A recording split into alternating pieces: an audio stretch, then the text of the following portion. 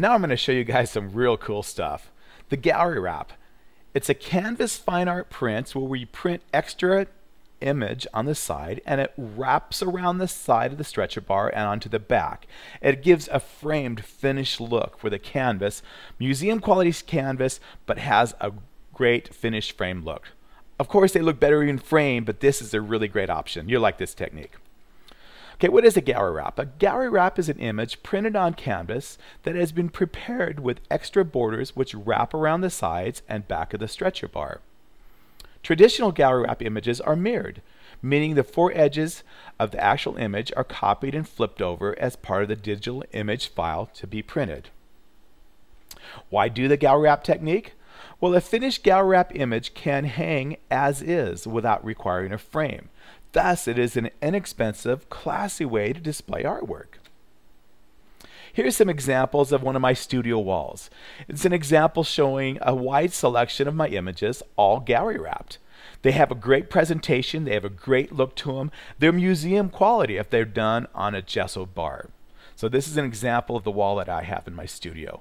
What I found out is if you don't show your work, if you don't have your work printed and hung up, you won't sell it. It's just like if you want to sell big pieces, you need to print big pieces. If you don't show big pieces, you won't sell big pieces. Here I'm going to show you a gallery wrap versus a standard stretch. The top stretcher bar here is a 7/8 standard stretch, staples on one side. Okay, so a standard stretch has the staple stapled on the side. The next one in the middle there is a 7/8 gallery wrap with staples on the back. So a gallery wrap means that the staples are going to be on the back and the edges can become part of the finished product. The bottom one is an 1.5" gallery wrap stapled on the back again. So a gallery wrap versus a standard stretch is stapled on the side, a gallery wrap is stapled on the back, and it can be done in different thicknesses. Is the math of a gallery wrap easy? Yeah. First, you need to know the actual image size. For this example, we're going to do 24 by 24. Next, you need to know your depth of your stretcher bar, and a common depth is 1.5", and we'll use that in our example. The last measurement you need to prepare the files, how much canvas you need to wrap around the back, and allow the stretching device to grab and pull the canvas tight. For this example, we'll also use 1.5". So you're going to have an 1.5" on the back, an 1.5" on the side of the right side, then your 24" of your image area, then an 1.5" on the left and an 1.5" on the back.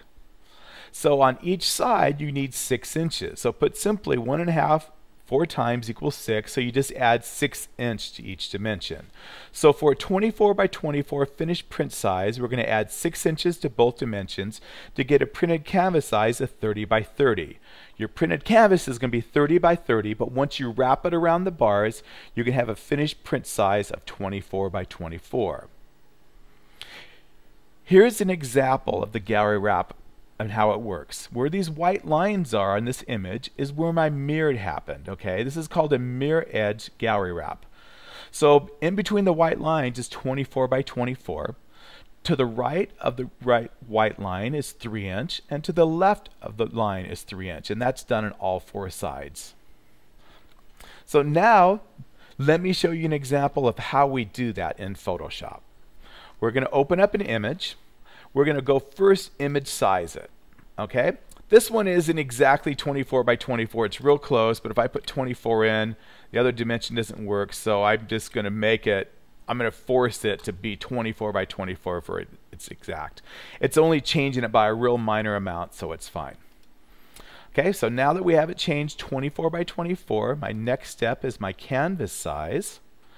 And what I'm going to do is I'm going to leave relative on, and I just type in 6 and type in 6, and it's going to add 6 inches on right, total of 6 inches for right and left, a total of 6 inches for top and bottom. If I turn relative off, it adds the 6 inches to it. Okay, so I like relative on because I don't have to do the math.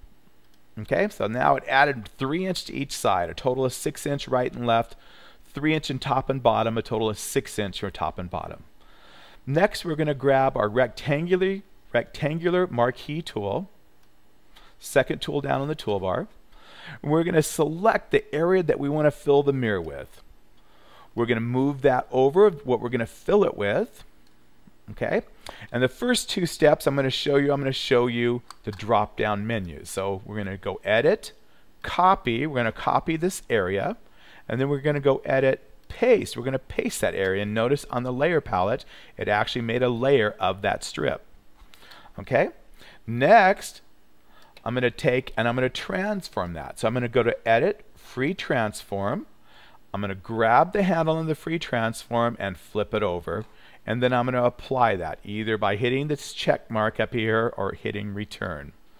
That applied that mirror now to that side. It is a layer now, so I need to flatten that. So I like to use merge down because I like the keyboard shortcut of Command E, but you're just flattening the image is what you're doing.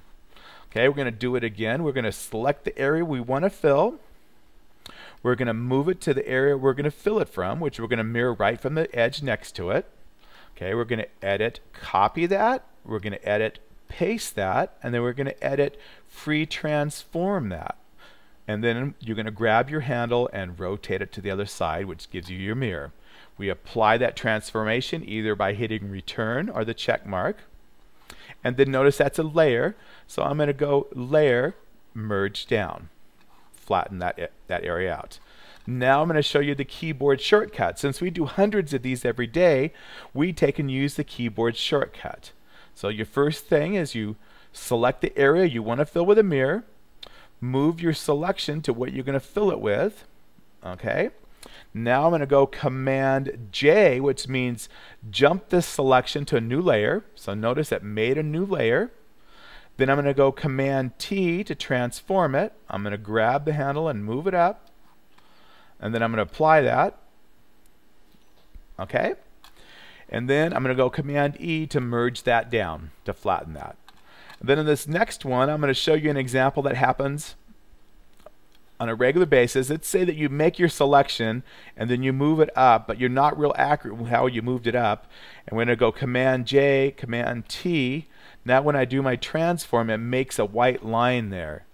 That's really important. That does not happen because that white line would be really obnoxious to be on the front of your frame right where the fold is. So what we're going to do is just back up in history. We're going to go back to our marquee tool. And then when you're moving your marquee tool, make sure that some white line doesn't show down below. So see how there's white down below there now? We want to make sure you're up high enough that you do not see a white line, okay? Now we're going to use our keyboard shortcut, which is Command J to jump to new layer. And notice that made me a new layer. Command T to transform it. I'm going to grab that handle, pull it down. And now I'm going to go ahead and apply that transform. And then Command E means merge that layer down. And then I'll show you my naming convention. My naming convention, I have the name of my piece and what version I'm working on with it. And then I'm going to add the size. Notice on this one here, I added the size, 24 by 24. And then I say GW6 means it's a gallery wrap with a 6-inch on it. And that would be my naming procedures. So you can see how easy it is now to do a mirrored gallery wrap. Thanks. Come around for some more tips. Bye.